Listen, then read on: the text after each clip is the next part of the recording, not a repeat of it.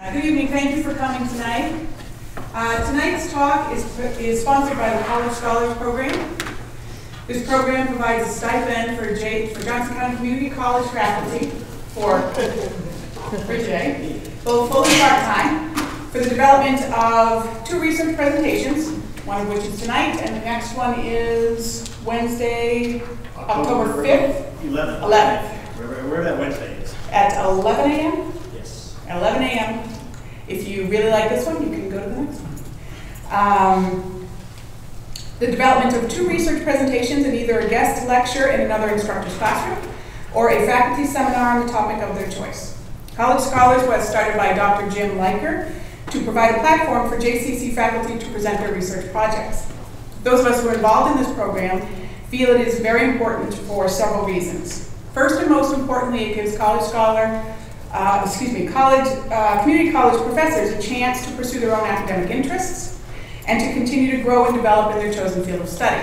This isn't always easy to do when you're a community college professor because, of course, the whole focus of your job is teaching. Secondly, programs like College Scholars make for better teachers. Academics who are encouraged to pursue their interests outside of the classroom bring an enthusiasm and a fresh point of view to the classroom that benefits both them and their students. Are there any students from Dr. Antle's class here today? No, okay. Well, if you were here, and if you were in his class, you would know that this kind of research makes him a better teacher.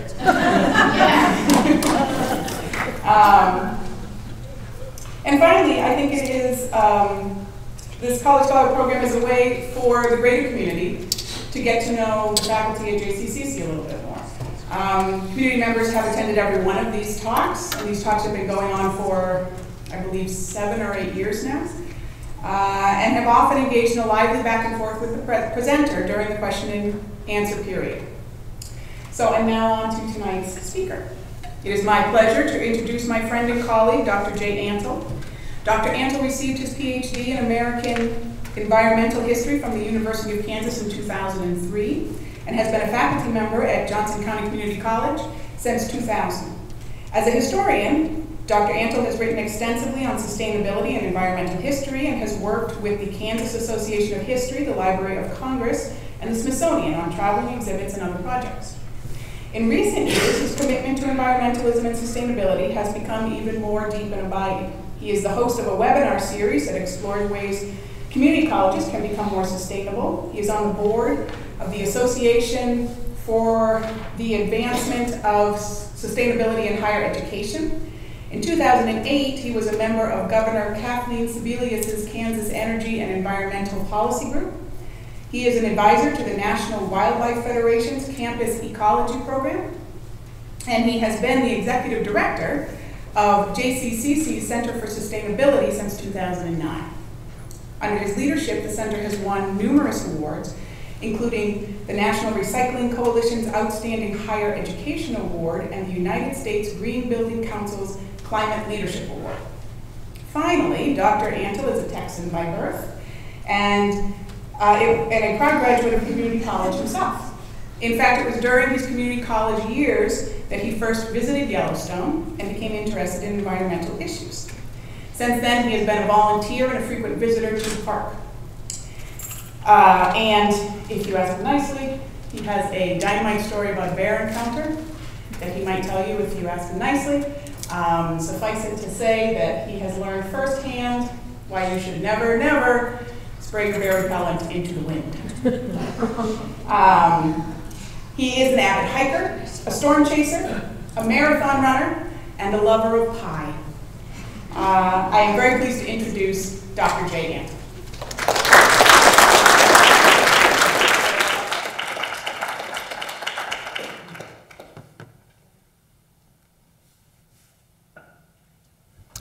That was Dr. Sarah Boyle, by the way, who is the chair of the College Scholars Committee here at the college.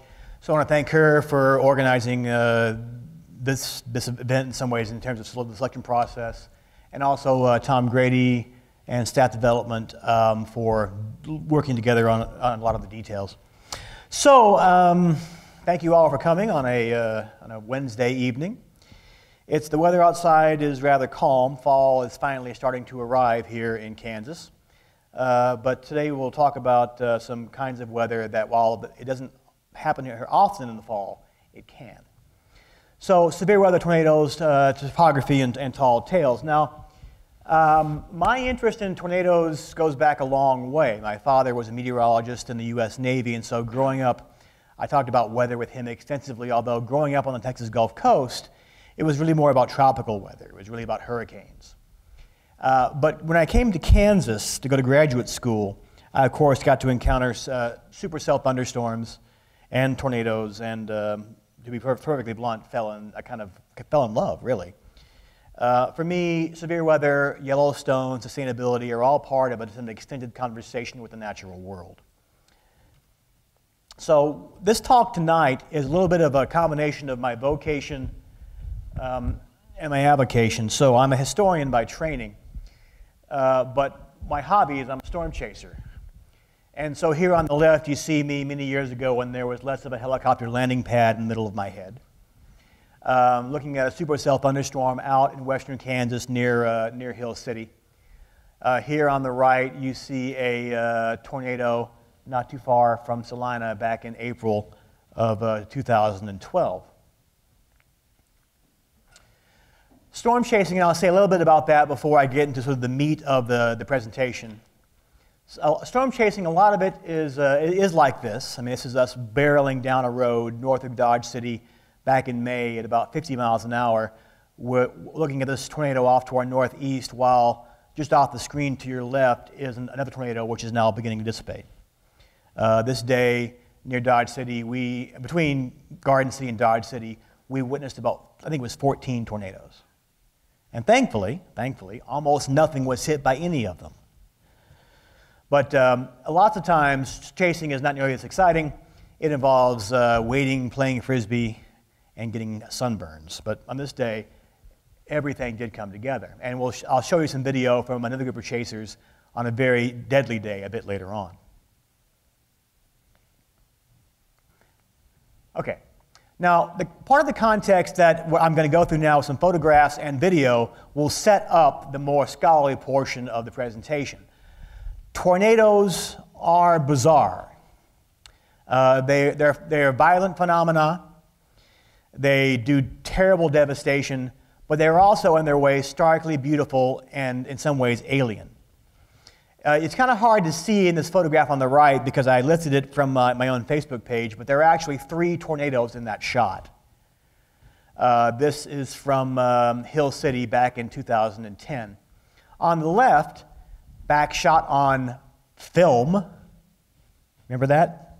Film getting it developed, is what we call a rope tornado, which is the end stage of a tornado's life. Not every tornado has a rope stage, but this one did, near Columbus, Nebraska, back in June of 1998. You are going to see what that tornado looked like earlier in its life cycle a little bit later on. But to be clear, tornadoes are not that bizarre, and if any of you ever forward me that image, I'm going to strangle you. How many of you have seen this? Okay, well, most of you don't know why I'm ranting then.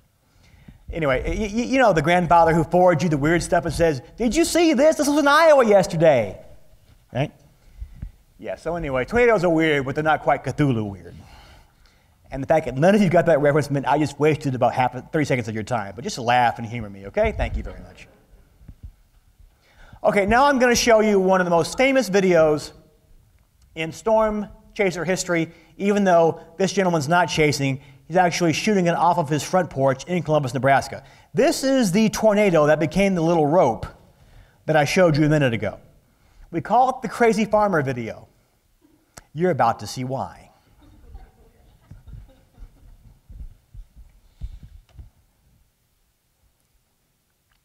Let's see, what's it going to do to me here?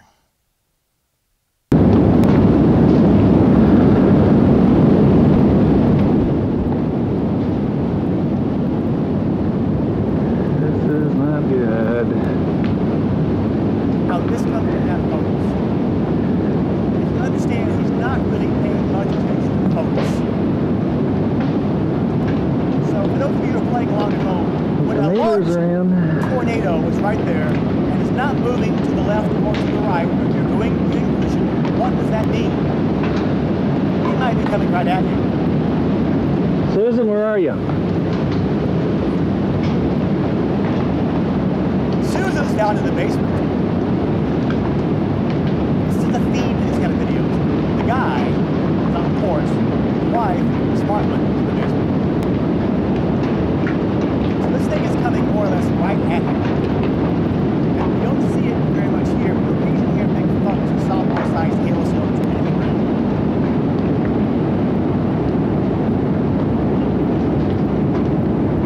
And here comes the most famous lines in video history.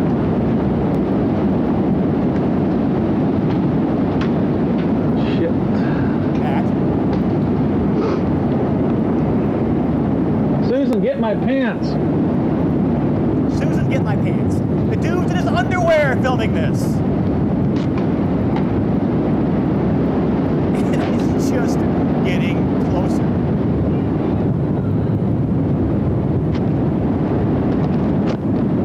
Eventually he decides this is getting too close and he goes down to the basement. And he comes back out. La la la la. And he sees this.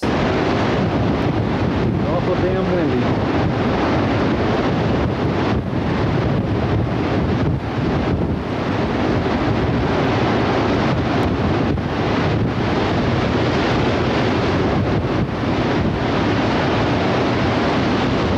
Oh, Nelly. Oh, went up in the clouds.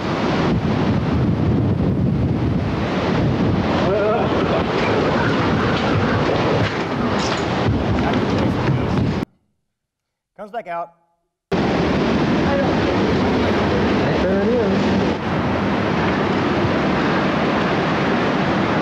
That's hitting the neighbors. Okay, now this is probably about the time where I come on the scene way to the south. Swirls in that thing. Oh, the door opened. It could change at any time. Oh, shit.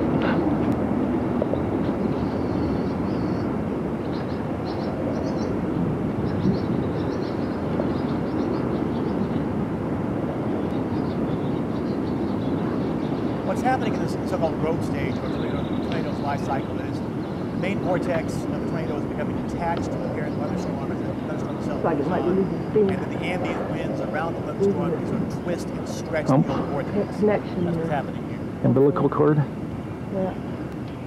That's good. Oh. Go away. Go away. Go away. Go away. Look at it over there. It's really just, oh, it's almost gone.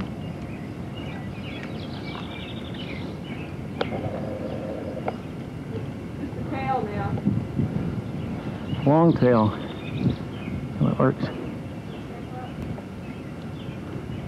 Man, did it get hot. My gosh, did it get hot. Oh, look at that. No wonder we had a tornado.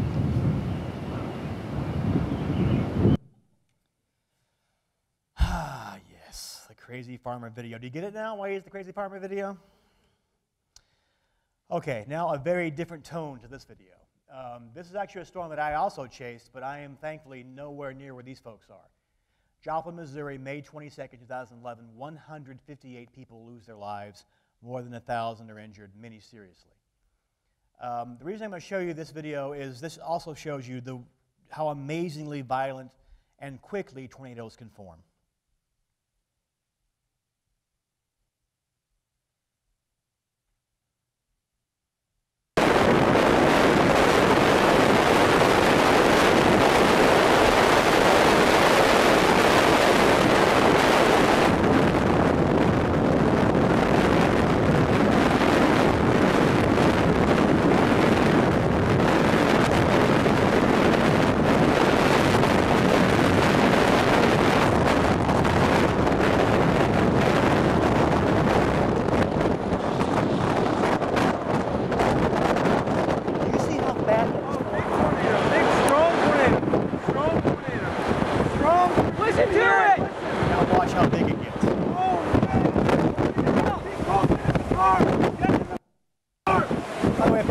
storm chasers all believe the louder you shout, the more exciting the video. Pick it up, I can't film! I can't film! I got it, I got it. I got it. I got it, I got it. Stop. We need the windows up on the right. Yes. Move your head, Isaac. I got it on video. Oh, move your head. Stop. Okay, we need road options if we want to stay with it.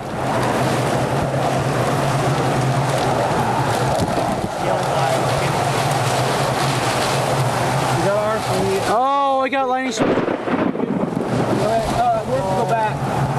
Okay, hold on. I gotta. If you're driving along and you see that, what is that? A lot of people in Joplin, including me, because I'm in Joplin right now. I'm driving through the middle of downtown, heading south into the area that gets nuked by this. And I look off to my west, and I just see blackness. I see nothing that was distinguishable. So tornadoes can form, and they can get large and violent and very quickly. They take on alternative forms very quickly. Their life cycles are all very bizarre. And so that's why I think we on the Great Plains have developed this whole rich set of stories about tornadoes and topography.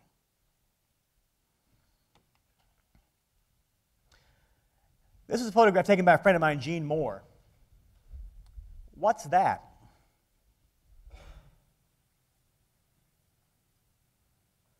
If you read descriptions of the 1925 tri-state tornado, which is probably multiple tornadoes, which killed over 2,000 people, the descriptions read something like this looks. This is not your Wizard of Oz little needle cute tornado. This is something else entirely. So whenever we talk about tornadoes in the Great Plains, we need to understand we're talking about a wide variety of phenomena that takes all sorts of shapes and forms. And so again, we shouldn't be surprised that we have all sorts of stories to try to explain why these things do what they do.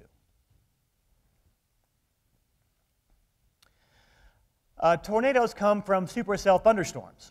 And this is an example of what we call a low precipitation supercell, this is one of my photographs, taken back again on print film from Ray, Colorado, back in 1999. And you can see that this storm might just be rotating a little bit. You know, those little striations come from it. It's a sign of updraft rotation, a supercell thunderstorm. If this storm was going to produce a tornado, it would probably be coming out right about here. Another supercell in the Texas Panhandle from actually back in this early May. And this to me suggests just why a lot of us go out and storm chase. It's not about tornadoes, it's about scenes like this. It's about the landscape, it's about the colors, the shapes you see in the sky. That's the same storm a bit later. And then after the gust front passed over, you have this area behind it that we sometimes call the whale's mouth. And that's what happened when that passed over. So the storm chasing on the Great Plains provides you all sorts of opportunities to see things you wouldn't otherwise see. And I will say this also about the storm chasing and particularly severe weather. Really odd things can happen, like that. Not often, thankfully, but you have to worry about the Stay Puft Marshmallow Man from time to time. Okay, well, in Kansas, we, of course, have a long history of tornadoes. Most of them, thankfully, are short-lived, and they're rare, and they aren't terribly violent. But this state does have a history of those that are. Udall, Kansas, 1955, there on the left. That tornado hit about 11 o'clock at night, 80 deaths. On the right, Andover, Kansas, April 26, 1991. That you see is part of the remnants of the Golden Spur Trailer Park. Greensburg, 2007, before and after from Google. The tornado at various points in its life cycle was almost 2 miles wide. A friend of mine, Mike Umscheid, who's one of my storm chase partners, is the Weather Service meteorologist who actually gave the warning for Greensburg, which gave them about 20 minutes before the tornado actually hit. And I don't know if any of you have ever been to this is Greensburg. I don't know if any of you have ever been to a town that you thought you knew after a tornado was hit. Because when you go, it's true of hurricanes to some degree too, right, Christy? You think you know landmarks, you think you know where you are, and then suddenly you're in the middle of this mess where the landmarks are gone. And there's a kind of disorientation, which is really hard to describe if you've never been through it. All right, now we'll get on to the more sort of formal comments that I have about my scholarly research associated with all this. Here is a photograph from Clay Center, Kansas, north of Manhattan from 1973. In September of '73, Clay Center and a few other communities in that part of the state were impacted by a series of violent tornadoes. Many of them are rated EF3 and EF4 on the Fujita damage scale. Thankfully, there were no deaths, but there were several dozen injuries and millions of dollars worth of damage, including to the Clay Center Hospital. Now, what tends to happen when you have a big tornado event on the Great Plains is the locals publish either a commemorative newspaper or a book or a magazine about the event. And what I discovered in the archives one day when I was just kind of fooling around looking up with what we had in Topeka at the Kansas State Historical Society archives on tornadoes, I came across this.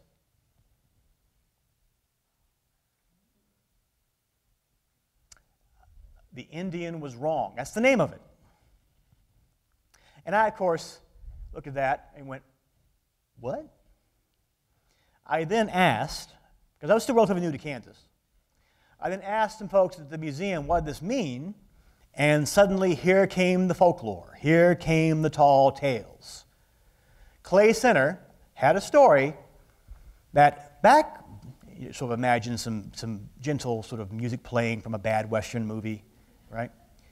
You know, when the pioneers first arrived, they were met by local Indians who said, oh, you will be safe here from the big winds because there are valleys, or it's a river, or it's the hill, and the story varies depending who you talk to. And Clay Center would be safe.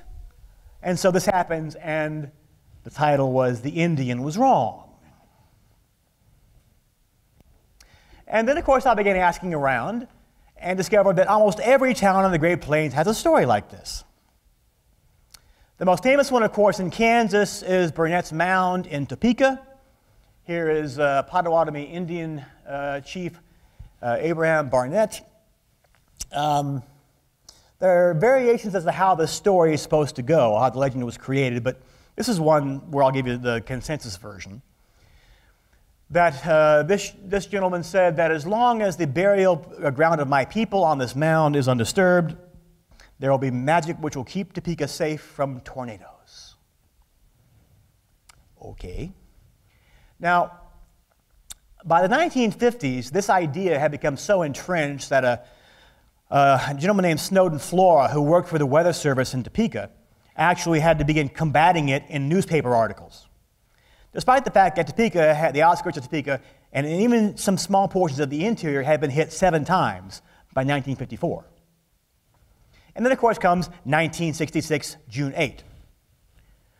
A large, violent tornado comes into Topeka right over Burnett's Mound and almost wipes out Washburn University and throws debris on top of the Capitol dome. 2 days later, an article appeared in the newspaper in which people were asking, what happened to the mound? What happened? And one response was, well, you know, they did build a water tower up there. It's impossible, of course, to know how many people actually believed this. But nonetheless, it was in the culture that somehow disturbing that mound disturbed the magic, and then Topeka was hit. These stories are everywhere. Some versions of the story say that when 2 rivers come together, the big winds will never come. Salina and Emporia have variations of that story. Both places have been hit. Some people say the story is that there's a valley because tornadoes just bounce over the valley. And so in Woodward, Oklahoma, they had a story like that too until 1947, when an F5 almost wipes out the town, kills 100 people. And a survivor of that event named George Getzinger goes to Oklahoma A&M, which is now Oklahoma State. And he tells his story to his classmates about how, despite this story, his town was almost annihilated. And his classmates come back with stories too that, yeah, the old Indian told our grandparents story after story, place after place. And so Getzinger writes in his journal, that same damn old Indian must have been going around the country lying to everybody.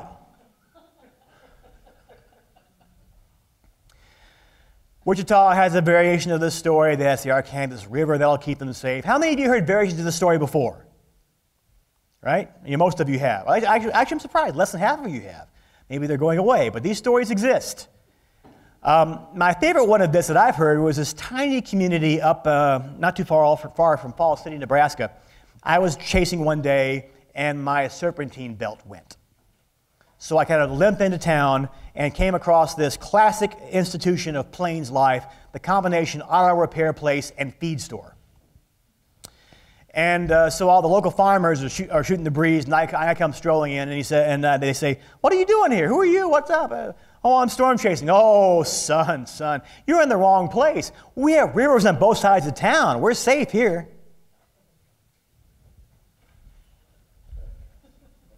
Now, it's very difficult, again, to say how many folks actually believe and act on those stories, but they are ubiquitous. And so as a historian, I began to ask the question, so where do these stories come from? How do they originate? And I first started off by looking at what do we know about what Native Americans were actually saying about this stuff. And the place I was looking would be at what early white anthropologists were writing when they were talking to groups like the Kiowa or the Osage, the occupants, the Native American occupants of Kansas and Oklahoma and Nebraska at the time of white settlement. Now, of course, there are problems with those kinds of sources because you're looking at things through a white anthropological lens. So there are some methodological issues here. But there's a pretty clear understanding in the literature that Native Americans aren't telling white settlers, "This hill will keep you safe." What they say is that tornadoes, severe weather, are part of a larger world, an animate universe, which occasionally takes on a kind of consciousness that people can interact with through ceremony and ritual. Example here with Mankaia. This comes from the Kiowa. The Kiowa probably have the densest set of stories about tornado. And what you see here is something called the Silver Horn Calendar, which is kind of a version of what you might have heard of called a winter count, which Native Americans are marking the year with certain symbols, certain descriptions, so they can later be recalled when stories are told about the tribal history. This one has Stormmaker Red Horse appearing twice, and this gentleman here comes out not very well for the experience. Now, the Mankaia story, there are variations of it. The version I like to tell is one that's kind of boiled down a little bit to its essence by M. Scott Momaday in his book, Way to Rainy Mountain. The story goes something like this. The Kiowa were running out of horses. So the shaman were consulted, they gathered together, and they decided they would make horses. So they took the famous red clay of Oklahoma and infused it with the spirit of the universe through this very complicated ritual. And there's a part of me in the back of my head when I tell this story, I always sort of flash back to Frankenstein. And as the ritual and ceremony goes on, then suddenly these creatures begin to move and writhe and whinny and grow in size beyond the control of their makers. And they ascend into the sky and they ascend above the clouds until all that was left of them that could be seen were their tails on the ground. So the story goes that the Kiowa are not afraid of tornado because tornado, Mankaia, speaks their language. Tornado, you shall pass over me. Mankaia, you shall pass over me. Those are the kind of stories that we find in the literature that Native Americans are saying about this kind of phenomena. Not that you people are safe if you settle here because of that river. Now, I can't say that there isn't some Native American that ever said that, but that's not the majority of what's being said. Native Americans see tornado as part of this animate universe which is full of creatures and spirits which you have to deal with through ritual, ceremony, and proper respect if you and your people are going to get by in this world. So, I've been looking at this stuff for a long time, but for this particular project, I was able to take advantage of modern technology. And you kids in this, here's my old man moment. You kids in the room doing research, I hate you. I hate all of you. Because you can just go online and do a keyword search, and it's all there. There's no microfilm. There's no microfiche. There's no blood coming out of your eyes after 7 hours. Okay, I'm better now. I'm okay. But for those of you who do this kind of work, this is from the Library of Congress. This is a big project called Chronicling America, by which lots of papers across the country going as far back as 1690 have been digitized and are keyword searchable. So I began to search for tornado, Kansas, Indians, to see what actually was out there. Now, I've done some of this before, but by the nature of the source material before these databases were put together, it was very surgical, and I wouldn't call it comprehensive. You can also, as a Kansas resident, have access to even a larger database from newspapers.com if you go through the Kansas Historical Society website. So those of you who are into genealogy, you can look at this. So there are two databases that I looked at that added some depth to this story. And I'm happy to say that even though I've been talking about these issues for a while now, the research that I did at least convinced me that I'd always been right. But now I have even more detail to make my case. And so I began looking at all of these pieces. And what would tend to happen after a big tornado event is you would have newspaper pieces about the event, deaths, injuries, the data, sometimes very macabre descriptions of what happens to bodies, which seems to be a 19th century thing.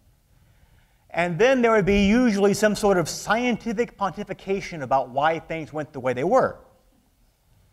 And a lot of it will go into pseudoscience. But so there's a lot of this stuff out there. And what I'm discovering, and what I discovered, is that looking at all these stories about tornadoes in the past in newspapers, no one's talking about Indians. No one's saying that Indians told us this in 1867. There's none of that stuff. None of that shows up in the 19th century newspapers anywhere. So then where do these stories come from? That this hill or this valley or this feature will keep town X, Y, or Z safe if it's not from a Native American attribution? Well, I decided to do a test case, particularly around a set of tornadoes in 1879 that got national attention. What you see here are the damage paths of multiple tornadoes from north central Kansas from this May 1879 outbreak. And Irving, Kansas, was basically wiped off the face of the earth by not one, but two tornadoes within half an hour of each other. And this event got national attention for reasons that I still cannot fully understand. Scientific American does a cover story on them, and the Signal Corps sends out a man named John Finley to write one of the most important early books on tornadoes because of this event. And theoretically, Dorothy Gale comes from here. There's a family of 6 wiped out, the Gale family, and there's some speculation that L. Frank Baum may have been inspired by that to use the Dorothy Gale for Wizard of Oz. I will rant against the Wizard of Oz later on, just hold on for that. So there are lots of articles out there about how tornadoes and cyclones behave. Here you see one on the left from 1896, one on the right from 1860. And so all of these pieces are talking about magnetism, sunspots, electricity. Nothing about rivers or Indians or that sort of thing. And by the way, this form on the left here is a fairly traditional sort of form of this. There'll be some doctor, some professor who will then go off about his opinions, and then the paper will print them. And oftentimes, multiple papers will be printing the article across Kansas. So potential causes, here we see an example of one of these pieces from the Osage City Free Press, sunspots. There's a self-published book out of Lawrence by a guy named Ted Weissman, 1885, talking about the importance of electricity. The Aurora Borealis, okay?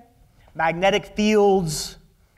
There is some discussion of topography, but not in terms of topography keeping a place safe or not safe. There is some discussion about damage, about how damage can be more intense because of topography, but not that topography will keep you safe or not safe. Barometric pressure, vacuum, we'll get to the vacuum thing a little bit later on. So all these things are mentioned in these fairly frequent pieces, but nothing about topography keeping a place safe. So here are two perspectives from the 19th century. Because the point I want to make here, and maybe the way I can make this point is to go back to this. I'm going to argue, and I do argue, that pioneers in the 19th century in Kansas developed these stories based on what they see. Based on what they see, and then those opinions are reinforced by people who are supposed to be experts.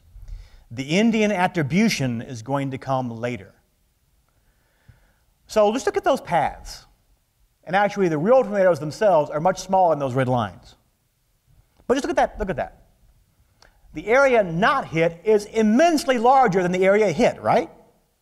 Or let's be even more elemental about this. Which is bigger? Here or there? What's bigger? What's bigger? There. There is bigger because there is everything except what's here. Now you can define here however you want. Here can be your town, here can be your farm, here can be whatever matters to you. So should we be surprised from a mathematical perspective that we never get hit here and there always gets hit? We shouldn't be, but people don't see the world in a mathematical grid. People see the world in what matters to them. Why don't we get hit here? Well, you know, they all seem to go north of here, don't they? Yeah, they seem to. Well, north can be 2 miles, 5 miles, 10 miles, 20 miles, 100 miles. And you know, between here and there, there's that ridge, right? And in the 19th century, how are people placing themselves in the landscape? Today, we say where we are based upon where the road we're next to, right? We're down I-70, or we're on Metcalf. In the 19th century, people used topography to place themselves on a mental map. Rivers, mountains, hills, Hogback Ridge, the Big Blue. So given all of this, we should not be surprised that people begin to confuse correlation with causation. We as human beings do that all the time. In fact, that may be one of the things we're the best at as human beings, is confusing correlation with causation. And then we have people like this dude. You can tell I'm going to have fun with him, right? Professor John the Weather Wizard Tice. You know, this guy sounds like he should be on some small-town TV weather station on the weekend, right? Tune in to the Weather Wizard. That's funny. Come on, people. So here is Professor Tice from Washington University. And if any of you are from there, hang your head in shame. Any of you went there. This is not one of your finer moments. So Professor Tice responds to a woman from Waterville, Kansas, who was freaked out by these 1879 tornadoes, which killed some of her neighbors. One can understand why you would be worried when that happens. And she asks, Mrs. Galpin asks Professor Tice, is Waterville safe? And Tice writes back, "Oh, madam, tornadoes have a great affection for water because they are very thirsty. Generally, they bound along like a ball, no sooner touching the ground than they rebound." And so this goes on saying, you guys in Waterville are doubly blessed. You got hills on one side, you got a river on the other side, so it'll either bounce over your town or it will take to the river and mush you all together. This is the expert. So people are already beginning to make assumptions about topography based upon their own observations. And then you have the expert saying, yeah, topography matters. And oh, by the way, he then comes along and says, tornadoes are electric phenomena, and that's beyond controversy. We're going to have fun with that one in a minute, too. Okay, then we have John Finley. So Finley is America's, really in my mind, first real tornado expert. Comes out of the U.S. Signal Corps, which will eventually become the Weather Bureau and then the Weather Service. Finley comes to Kansas, and you can find in newspapers across the state, Finley, in the wake of that 1879 event, asking people to write him with their descriptions of what happened, where the tornado went, what they remember from that day. And then he goes to the towns affected like Irving and does damage surveys that look relatively modern. So then Finley publishes a book on this, which I actually own a copy of, which is really interesting. And Finley and Tice engage in the occasional newspaper battle. Because Finley has no patience for some of this topographical idiocies, he calls it. Now, this is from the Iola Register, and this is not something that's written by Finley, but it's partially inspired by him. Professor Tice, as a weather prophet, may be set down as a humbug. He never gave the least intimation of the late tornado that passed through his own state, destroying hundreds of lives and thousands of dollars of property. The professor should take down his shingle and turn his attention to matters that he knows something about, for it is evident that he is not in direct communication with the clerk of the weather. Tice, for example, argued that a tornado that hit Delphos back in '79 did what it did because it was following the electricity on the telegraph wire. And Finley then writes publicly, the problem with that idea is that telegraph line was only on a map, it was never built. Burn.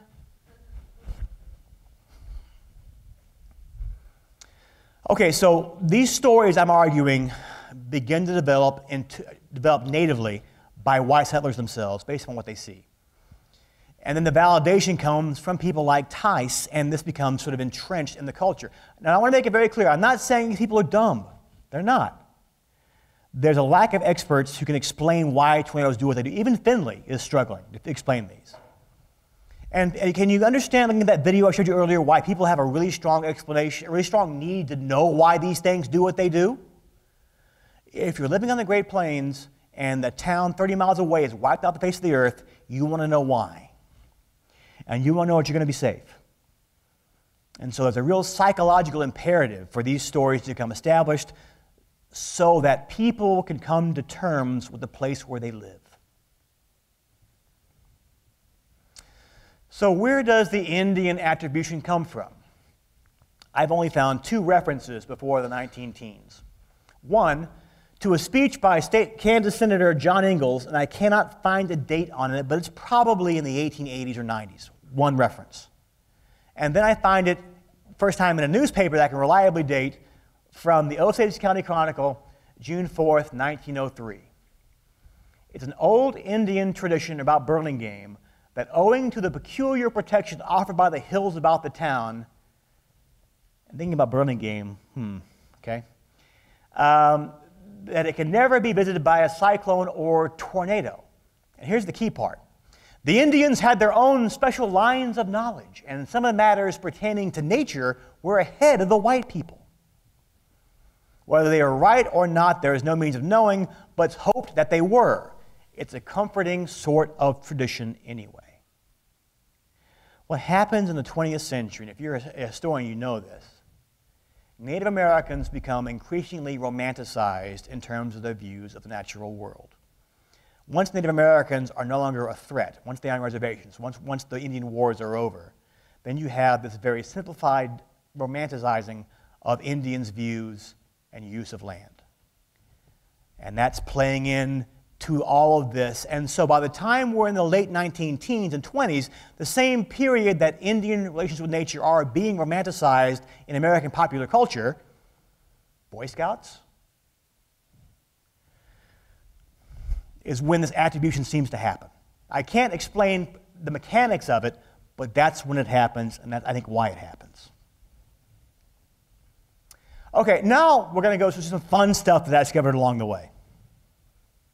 Because in Kansas, how many of you have talked to relatives who say, how can you live there? You're going to die. Right? Early boosters of the state were in a constant battle with detractors arguing that they really aren't that bad here. The Leavenworth Weekly Times was particularly worried about this, and so there's a series of pieces in the wake of that May '79 event in which he is fending off attacks from the east.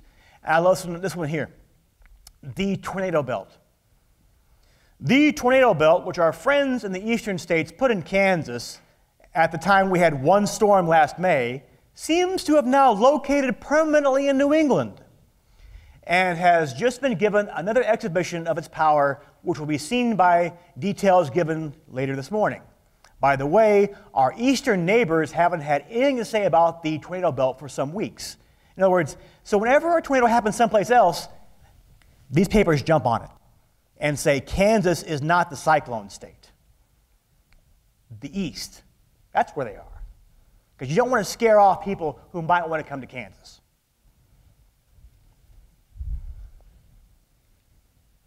And then Missouri. Missouri. So what we have here is that Civil War sniping that continues in between newspapers on the Kansas and Missouri side of the state line, even over things like tornadoes.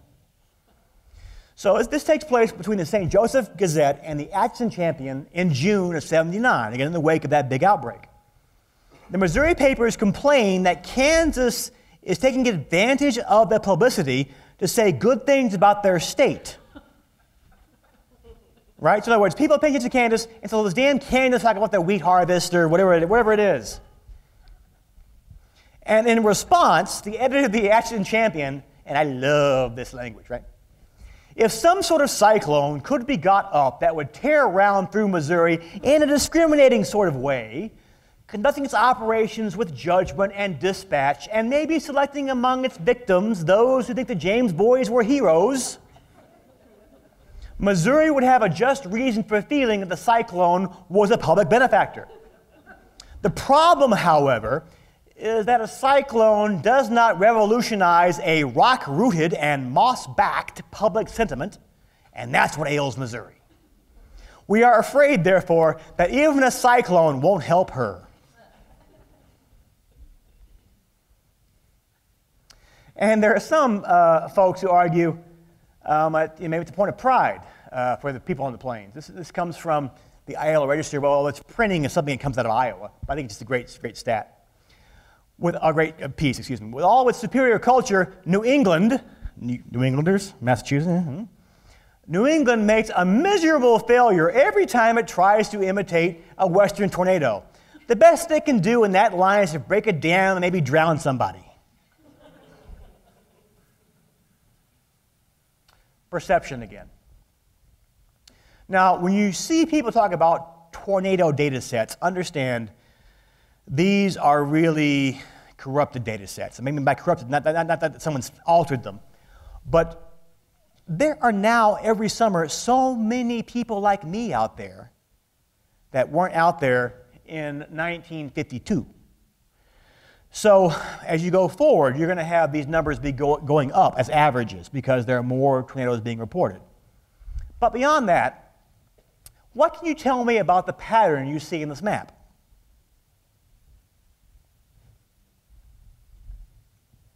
Because there's a pattern.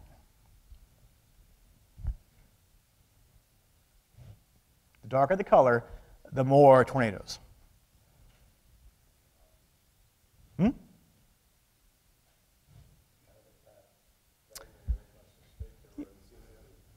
Well, okay, there is that, and there is something to be said for where what we call the dry line tends to set up in the spring, so there is a maximum of tornadoes further west.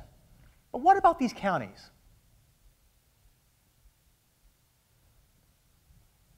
Sherman.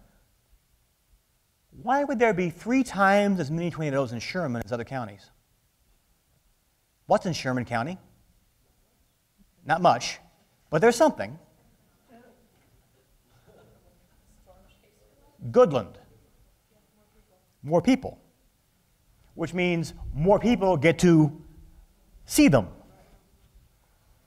So here's a case where if you weren't actually looking at the data very closely, you would maybe assume maybe towns cause tornadoes. I mean, you see what I mean here? So you have to be careful to not get correlation and causation mixed up. But over time, I will tell you that these data sets will change. And by the way, the average tornado count in the state of Kansas, I think now is up to about 58 or 59 a year on average.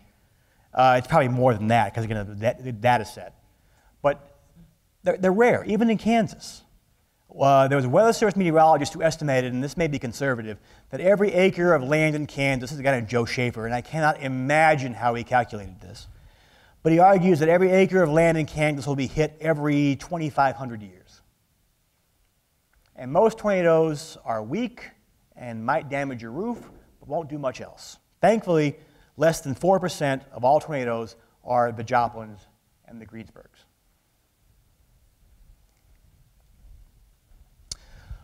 And remember, these ideas become entrenched in Kansas and Plains culture when the state of tornado science was pretty primitive, and in some ways it's just now coming out of that primitive period.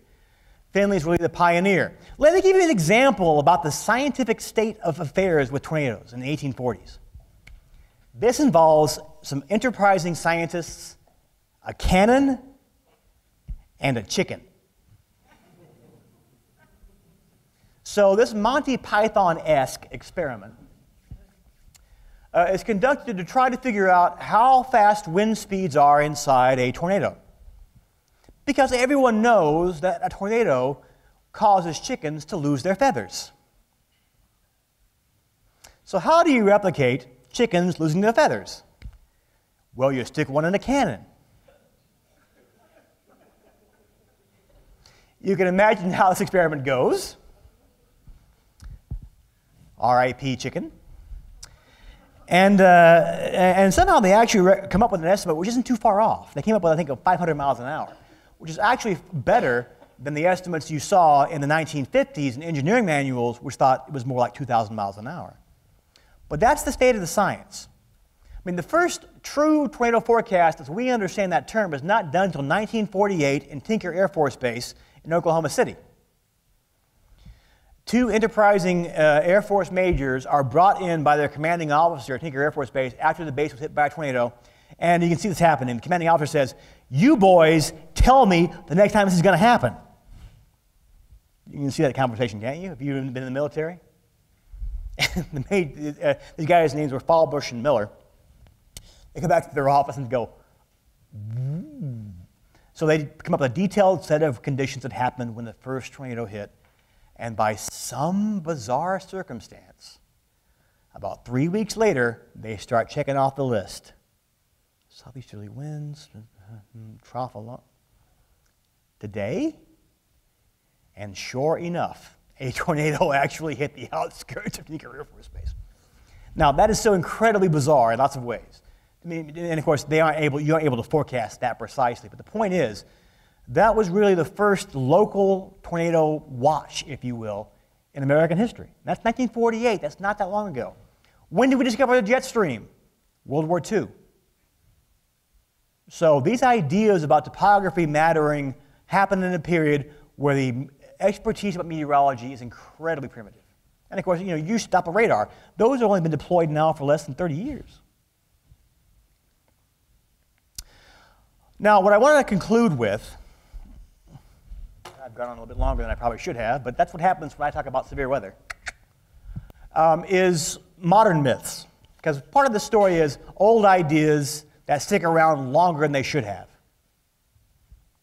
How many of you remember getting to the southwest corner of your basement?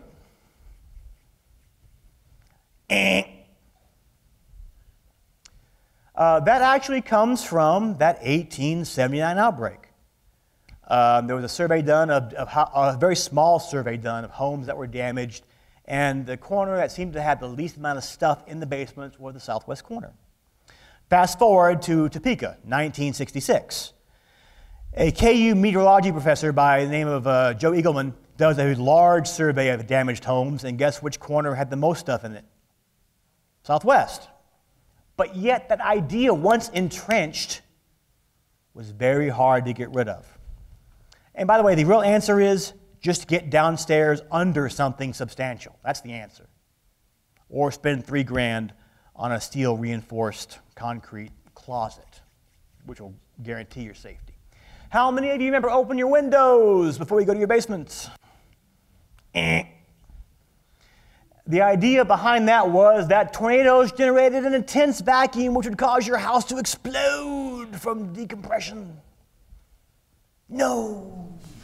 That's in like 1965 Childcraft. No. Right? That's absolutely what it says. Maybe, but still no. Because we now know, thanks to folks getting probes into tornadoes, that the pressure inside one is low, but it's not low enough to cause your house to blow up. And more importantly, you don't need that for your house to blow up. Because what's going on? Winds are blowing bricks around at 200 miles an hour. That's really all you need. How about this one? This one's new too. Get under an overpass. That one was born and bred in Kansas and has killed people. April 26, 1991, footage you've all seen of reporters allowing themselves for some odd damn reason to get caught by a tornado on an interstate. That takes skill. Tiny tornado moving 40 miles an hour. You're in a car going 80. Anyway, they're caught. Or should I say they stop. And part of it is a human reaction. They want to be safe, right? And so they get under what they think is a shelter. That's really what it is. They really want to be safe. And they get under a shelter, and the video makes it appear that tornado hits them, and they're safe. The tornado misses them. They're hit by an inflow jet. Scary, but not deadly. That video goes mainstream on what was then sort of the beginning of, not really social media, but it was reality TV. Those desperately horrible shows after local news at 6:30, right? You remember those? So this happens, and it goes national, and so May 3rd, 1999, I-35, Shields Road, Oklahoma City, people are under an overpass 18 minutes before a tornado arrives, and they die. Don't get under an overpass. Well, you've all heard that, right? You've seen the video. So these things get entrenched, and they're hard to dislodge. Oh, this one. Tornado Alley, right? Where is that? Here. Is it?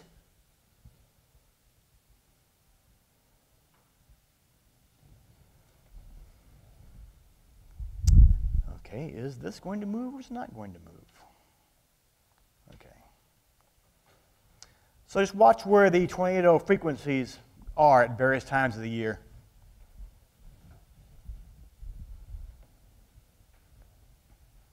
Is that Tornado Alley? Is that? What about that?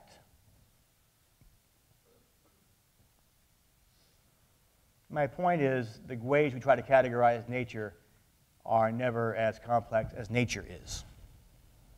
If you've heard about Tornado Alley and you move down here to Mississippi or Alabama, are you going to buy a weather radio?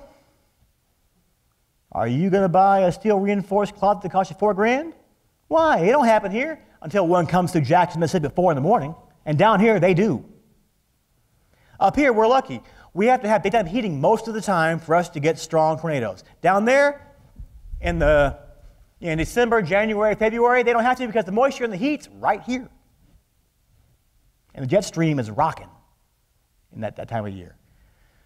So what makes the Great Plains different, though, and there are differences, is the combination of frequency and violence. So there is something distinctive about the Great Plains. But actually, if you do the entire nation and look at what parts of the country have most tornadoes per square mile, it's here and there. Ow. People like Michael Jordan can exist only because people like me exist. But the point is that a lot of things that we think about tornadoes are much more complicated than the way we tell stories. We tell stories because we want to make sense of the world. And people came to the Great Plains in the late 19th century were scared out of their minds by this bizarre phenomena and created stories that made sense of the world and made this a place safe for them to settle. That's where those stories come from. So with that, we've covered a lot of material, and I've gone on longer than I should have. But I'll pause now, or stop, for any questions or comments you might have, and thank you all for coming out tonight.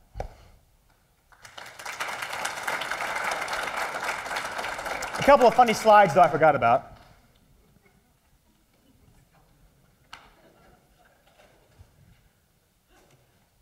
Oh, I forgot about this one, yeah.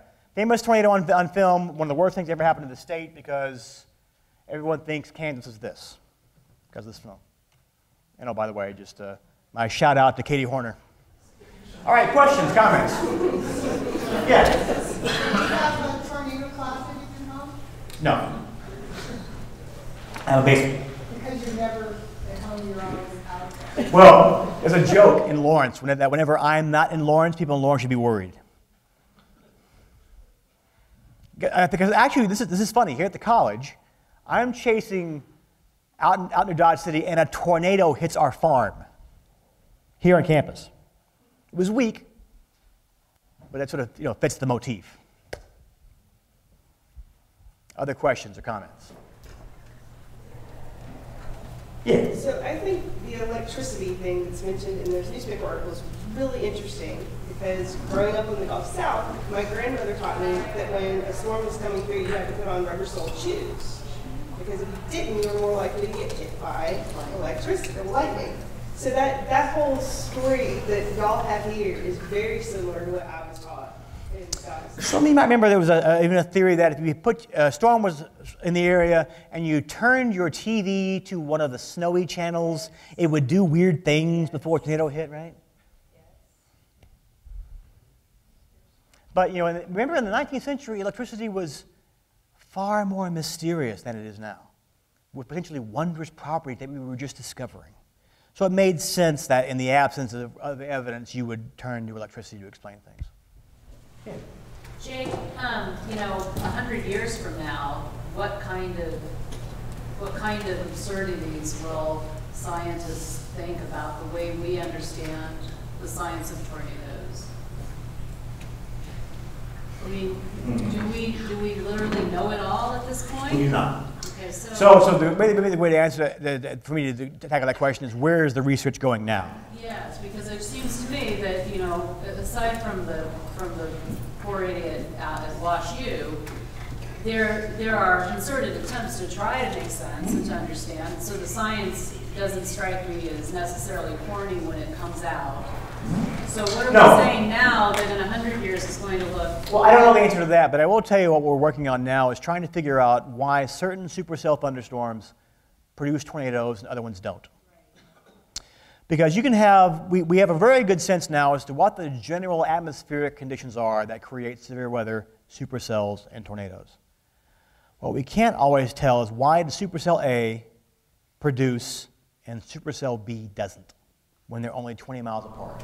So that's cutting edge research. It is, and the sad thing about that is that there is no guarantee we will ever be able to predict that to that level of specificity.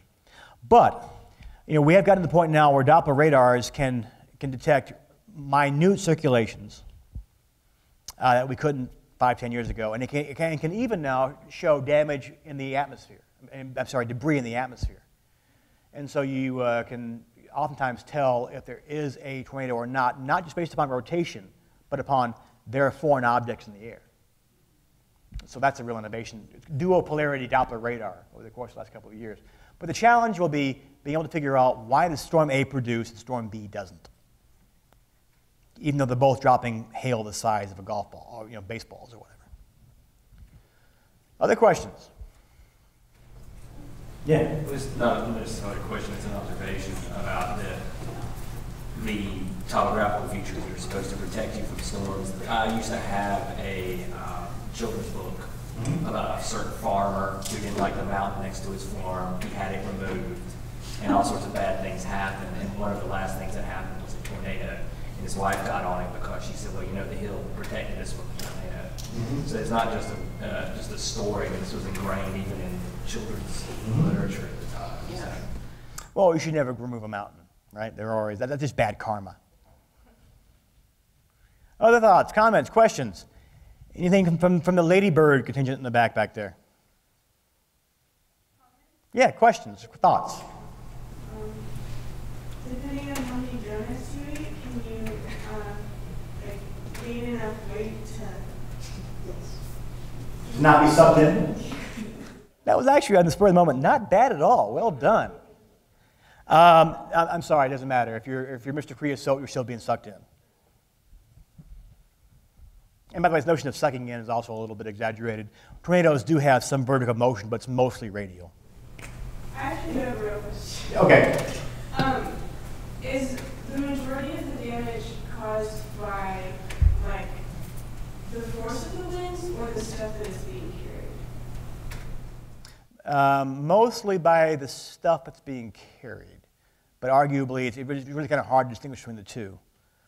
But if you have objects that are being thrown around that have serious resistance to them, that damage then suddenly can get magnified.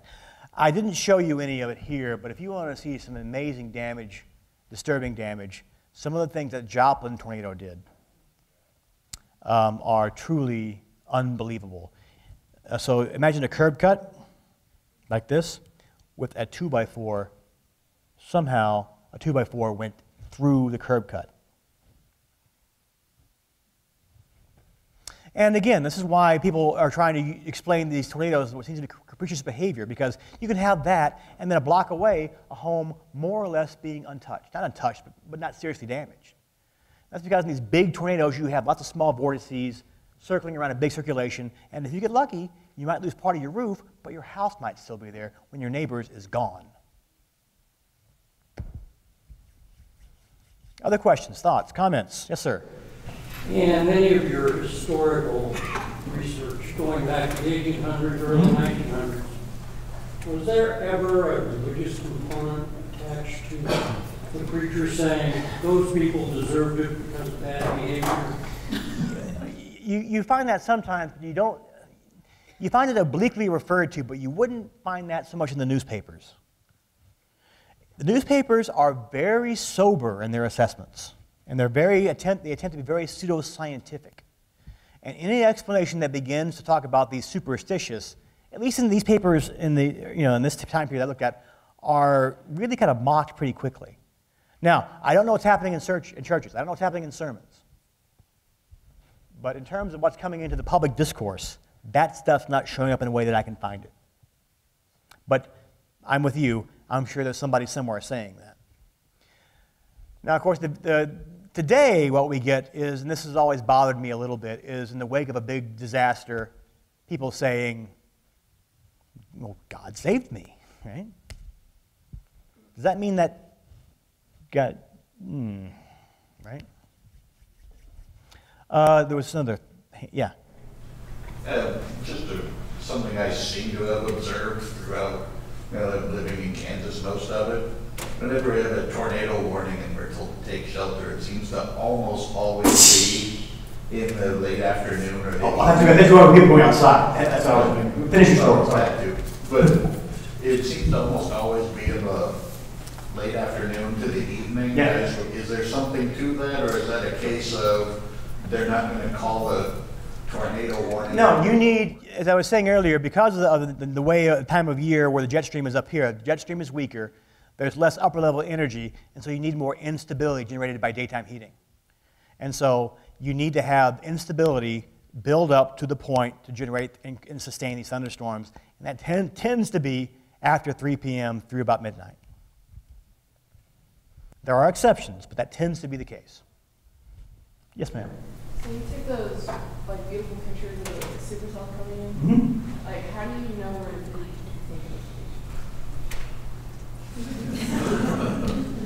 I remember movie Twister and sand and no. No, it's geeky in front of the computer time. Look at the pretty colors on the computer models. You teach yourself how to do broad scale forecasting. And so then you know a week out when there might be a severe weather day where it's probably going to be, and you adjust your forecast accordingly, get yourself there, and see if you're right.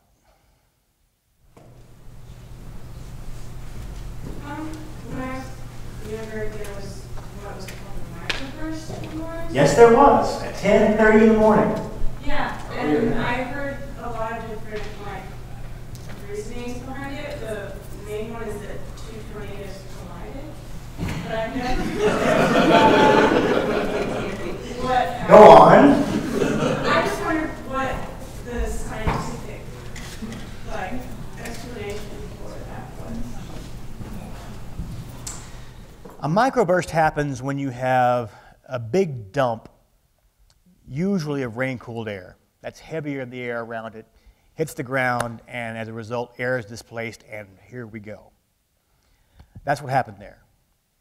And in fact, I remember that morning very well in Lawrence.